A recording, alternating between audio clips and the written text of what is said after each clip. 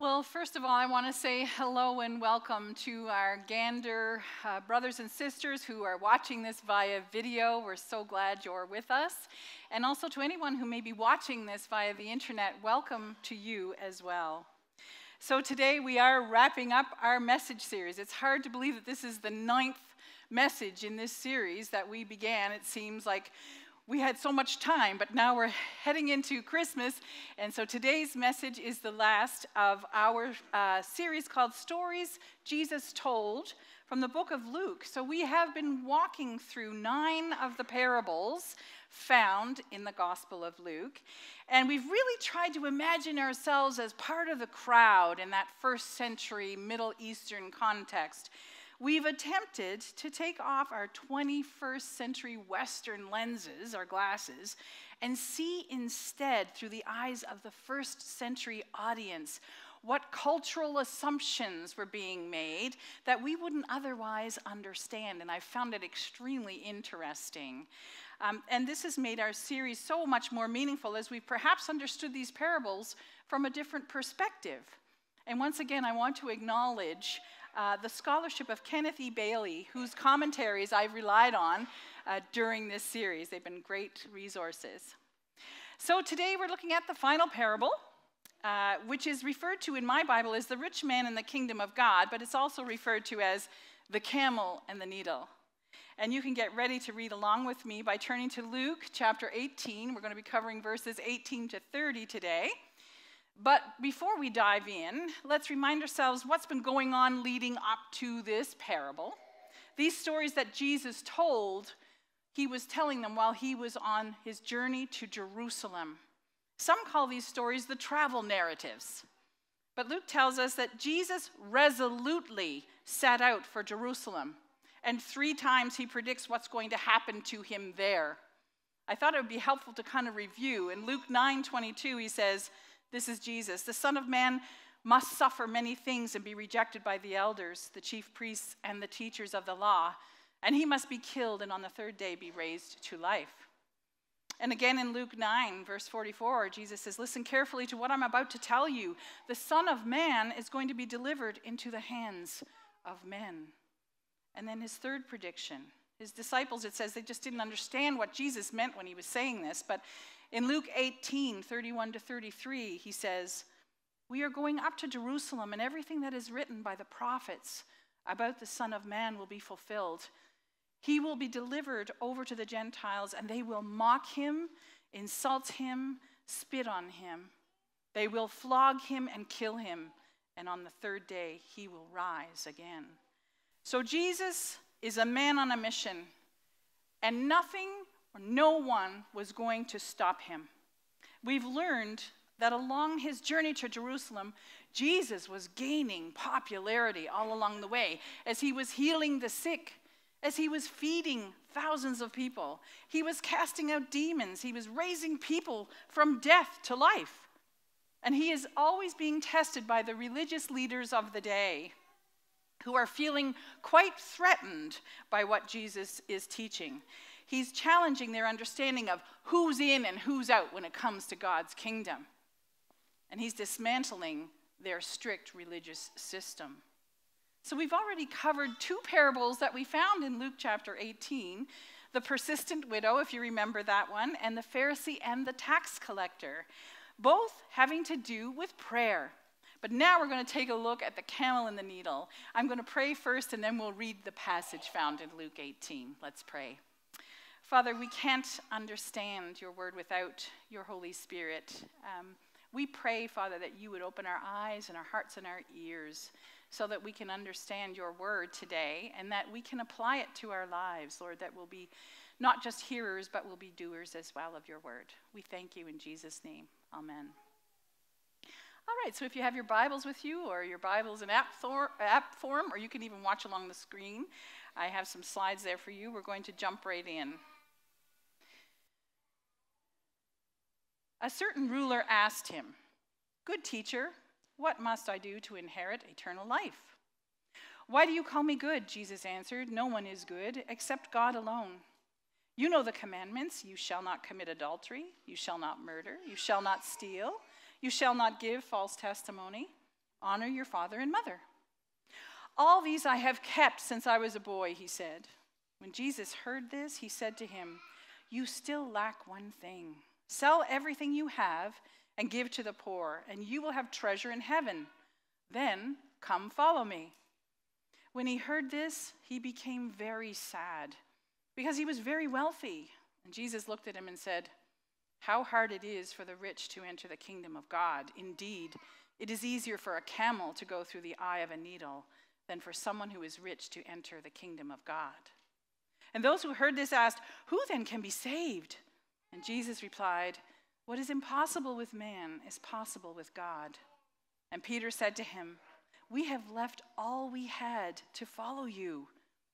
Truly I tell you, Jesus said to them, no one who has left home or wife or brothers or sisters or parents or children for the sake of the kingdom of God will fail to receive many times as much in this age and in the age to come, eternal life.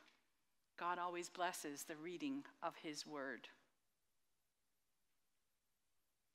So I just want to unpack this passage for us and see what God has for us today. First, you'll note that it says a certain ruler who approaches Jesus. And we know that the disciples are listening in, and likely there are others in the crowd as well. Some speculate that this ruler was a leader in the synagogue, and he had some sort of administrative authority. And notice how he addresses Jesus. Good teacher, what must I do to inherit eternal life? And Jesus asks him, why do you call me good? No one is good except God alone. So he calls Jesus good teacher, which is a very rare greeting apparently. And in fact, Bailey notes that this ruler is really overdoing it. He's laying it on thick. He's trying too hard by calling Jesus good teacher. He's trying really hard to impress Jesus with a compliment. And he's likely hoping to receive a compliment in return. We do that, don't we? Hey, nice clothes. Yeah, you got a nice outfit too. Like we're always looking for compliments, it seems. But apparently this was a cultural expectation in that if I compliment you, then you return the favor. He was likely expecting Jesus to reply, oh, respected and noble ruler. But, of course, Jesus being Jesus, he doesn't follow the social pleasantries. Once again, as in other stories, he is testing the motivations of this ruler. He sees behind the false compliment and instead challenges him by asking, why do you call me good? No one is good except God alone. In other words, good is applied only to God. Are you really applying this title to me? And the question is left unanswered. And we discover that the rich young ruler is looking for a to-do list. How many here like to-do lists? Oh yeah, we got a lot of list people here. He's looking for a to-do list in order to inherit eternal life. What must I do? He asks Jesus. And Jesus points the young man to the 10 Commandments, the to-dos of God's people. And he notes specifically the commands highlighting how God's people are to behave toward one another. Faithfulness to the spouse. Don't murder. Seems clear. Don't steal from others. Don't lie or slander others.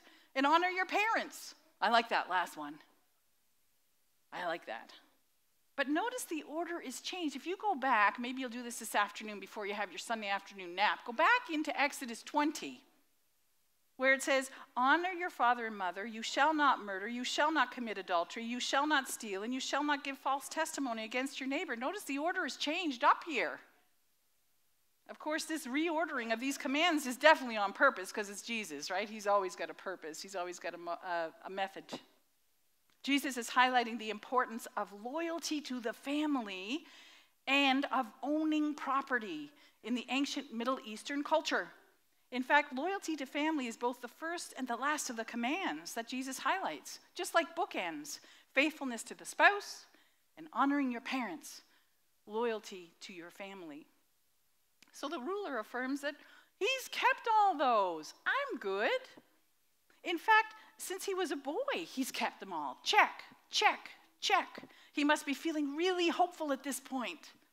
You can imagine, yeah, I'm faithful to my wife. I haven't killed anyone, for heaven's sakes. I haven't stolen anyone's property. I haven't told lies about my neighbor.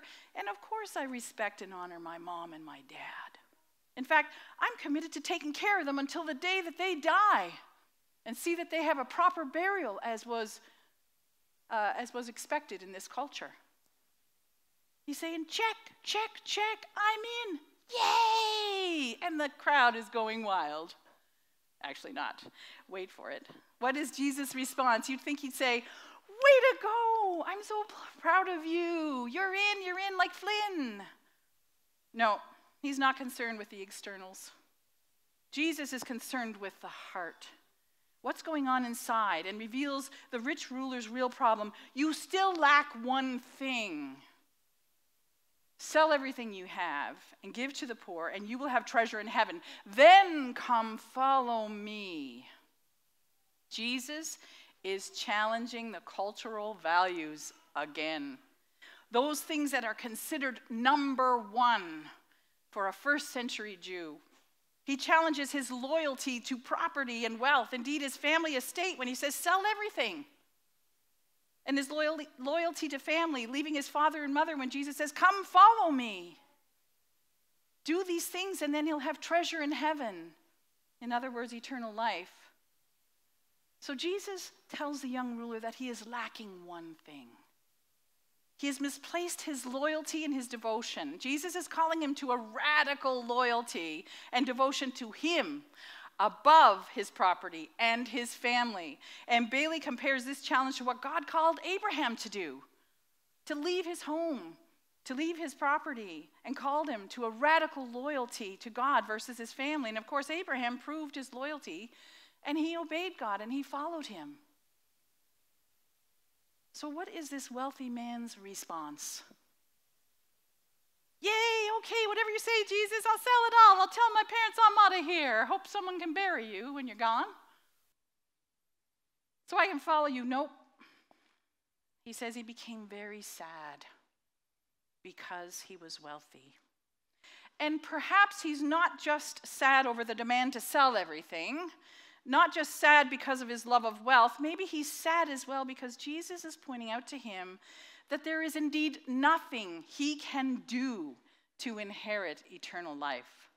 It's way beyond following the commands in God's law.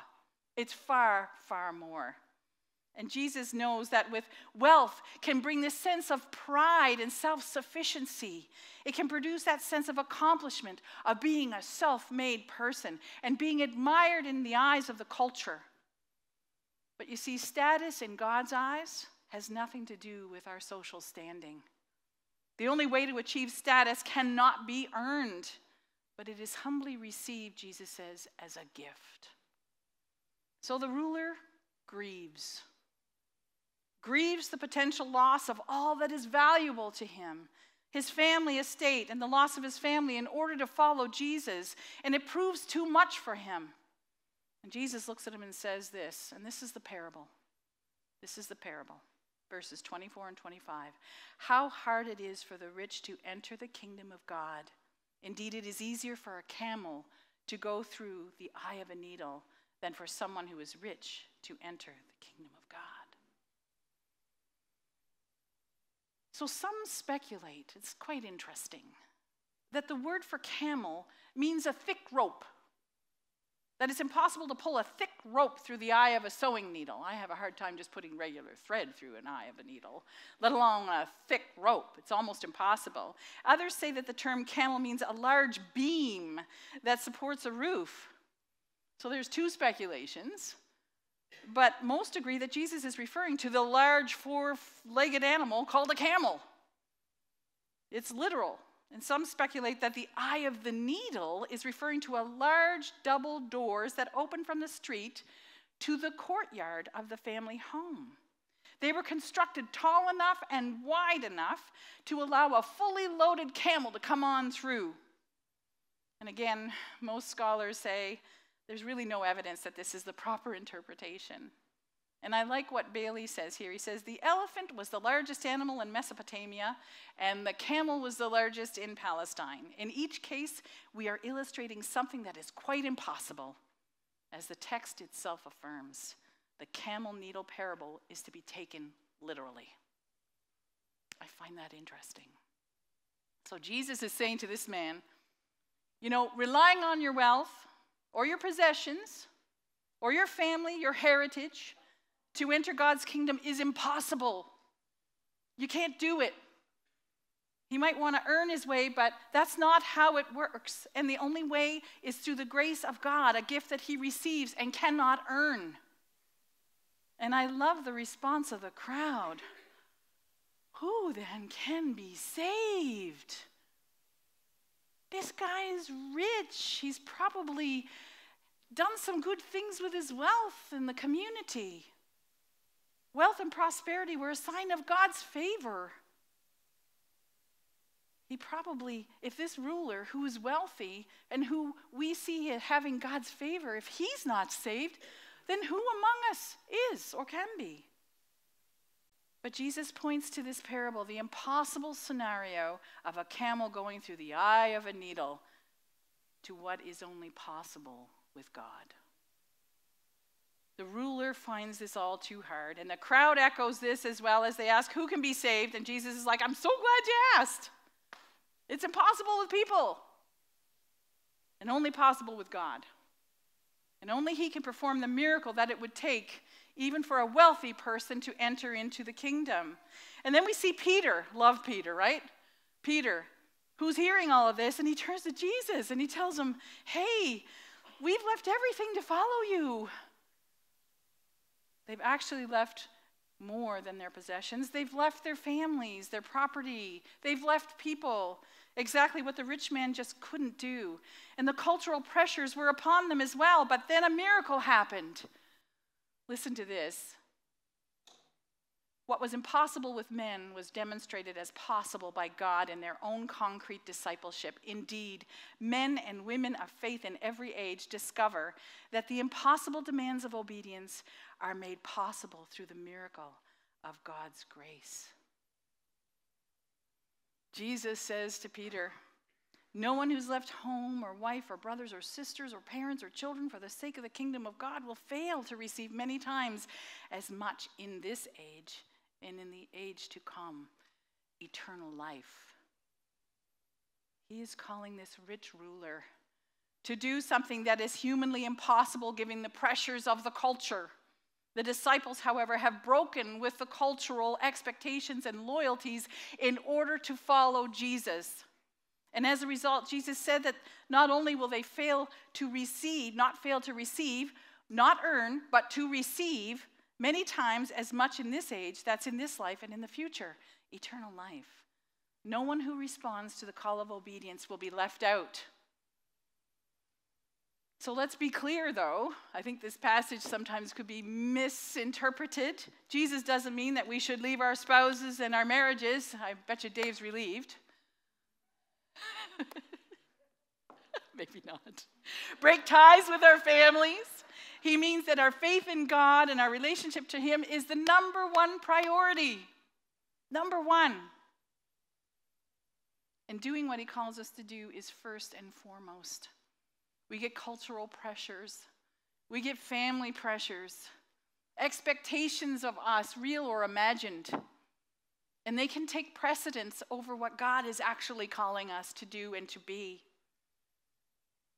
So what is that one thing for you? If Jesus were standing here right now, looking at your life, what would he say you lack?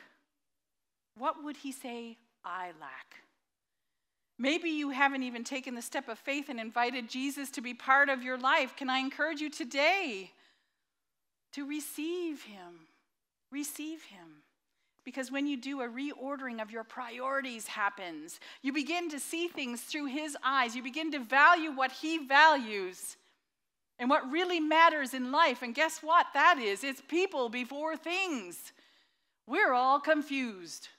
We think it's things first, and then our relationships we don't really invest in. People matter to God. You matter to God. Your neighbor matters to God. The person in the checkout counter matters to God, and he wants us, what matters to him, to matter to us. And as a church, we are called now more than ever to show his love and grace and mercy towards others.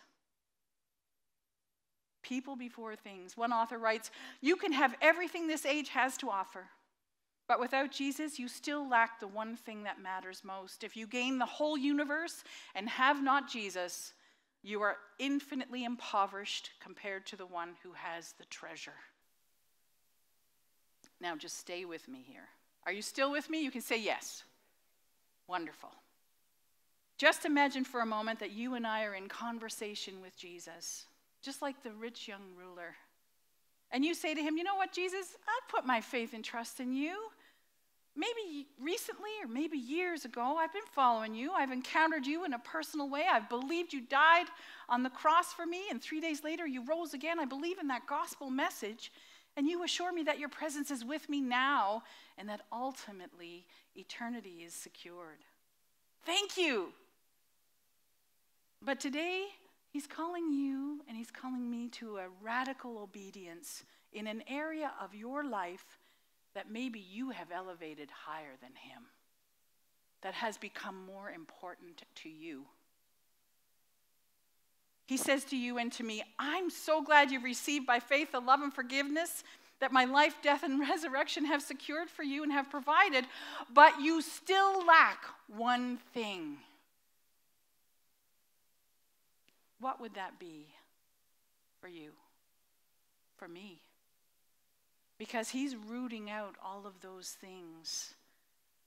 You know, I remember somebody said the heart is like an idol factory, right? We just always got these things that we worship instead of Jesus. Those misplaced loyalties we have in our lives, those people or things that we would be so sad, we'd be grieved to give up or leave behind if he asked us to, in response to a call on our lives. So I just want to take a moment right now, and I'd like us just to ask God to reveal to us what that one thing is. That one thing that we lack.